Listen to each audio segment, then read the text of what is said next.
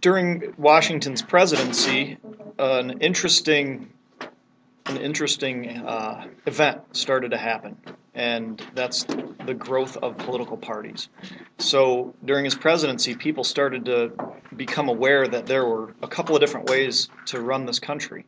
And so when these groups got together, they would say, well, I like maybe this kind of law. I support taxing those whiskey producers out west.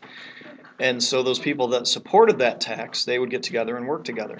And the people that opposed that tax, they would get together and work together.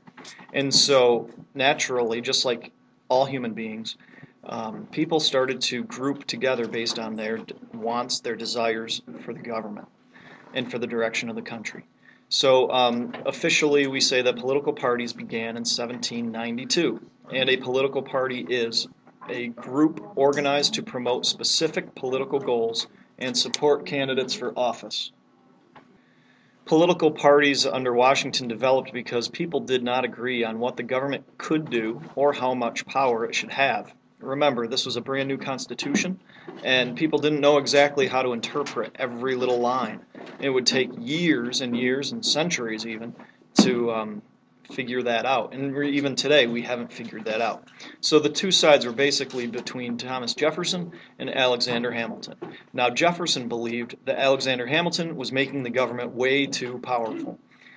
He and James Madison formed the Democratic-Republican Party, and the party was supported mainly by farmers, and they believed that the government should be kept small and that it should follow the Constitution word for word, or what we call a strict interpretation.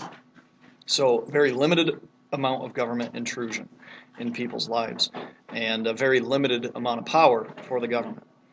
Now Alexander Hamilton, on the other hand, he supported a strong national government, and so he and John Adams created the Federalist Party. This party was supported by businesses and manufacturing people in the East. They favored a loose interpretation of the Constitution. So if you remember our whole talk about the elastic clause, a loose interpretation of the Constitution, according to the Federalists, might look like the fact that the Congress could make all kinds of laws.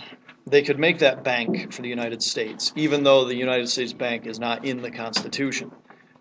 They could make any kind of taxes that they want. They could tax the whiskey out west. But the Democratic-Republican Party, they wanted a strict interpretation of the Constitution. And so the Bank of the United States, according to Jefferson, was not legal. It's nowhere in the Constitution, so it shouldn't exist.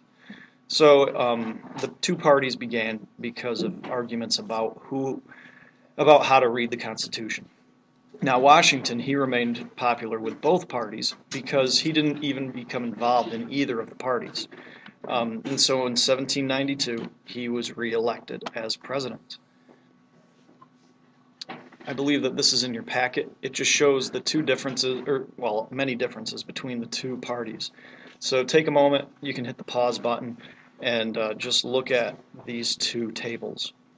And you need to understand the major differences between the Federalists and the Democratic Republicans. On the international scene, there were problems between the United States and France and Britain during Washington's second term. During his second term, the French had a revolution. In 1789, the French Revolution broke out, and many, many Americans supported the revolution because the revolution was between the lower and middle classes revolting against the nobility and the rulers of France. And that reminded a lot of Americans of the American Revolution. But soon, many Americans stopped supporting the French because the French got crazy. They started being violent with their people. They were chopping people's heads off with guillotines. There was a lot of chaos. Women and children were suffering. Innocent people were being abused. It was no good. It was not what the American Revolution looked like. So, in 1793, the U.S. government issued the Neutrality Proclamation, and it was a way to stay out of any European wars that might be started because of the French Revolution. And there were many wars because of the French Revolution. There was a war in Austria, in England, and all over Europe. Okay, this document declared that the U.S. would remain neutral in any war, and the U.S. would continue to trade with all nations of Europe, regardless of warfare. So this kind of put the U.S. in a funny situation, because if France was fighting England, England was fighting France, and the United States is trading with both, well, we're not going to, you just can't please both sides. So England would see the United States as an enemy for trading with France, and France would see the United States as an enemy for trading with England. The word neutral means to not take a side. So because of the Neutrality Proclamation, British ships, British and French for that matter, started seizing American ships and sailors. And so if a ship was going to France from the United States, the British would take the ship, take the crew, take the cargo, and it would all become British. And vice versa, if the French captured an American ship headed for England, they would do the same. Take it and bring it to France. Now this made the Americans extremely angry, and it's illegal. So the Americans had to do something about it. That word to put soldiers into, or to put sailors into work for another country, is called impressed. And that's the practice by the British and the French, just doesn't say it here, but the practice by the British of forcing American sailors to serve in the British Navy. And that is going to be a practice that causes all kinds of chaos in British-American relations. Another problem that Washington dealt with was Britain maintaining forts on the American borders. Now, after the American Revolution, the British were supposed to move their forts out of the West, but they never did.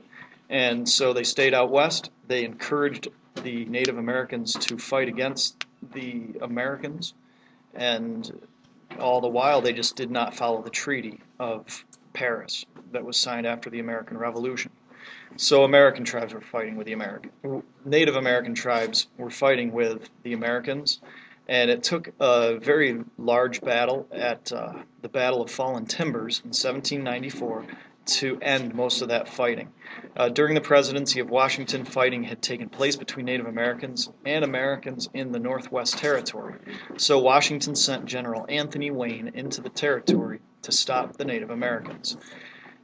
At the Battle of Fallen Timbers, about 2,000 Native Americans were defeated, and then the Native American tribes of the Shawnee, Ottawa, and Chippewa, who lost the battle, were forced to sign the Treaty of Greenville. Under this treaty, they agreed to give up their land and move westward. So this internal struggle against the Native Americans was caused by an external force, by the British telling the Native Americans to attack us.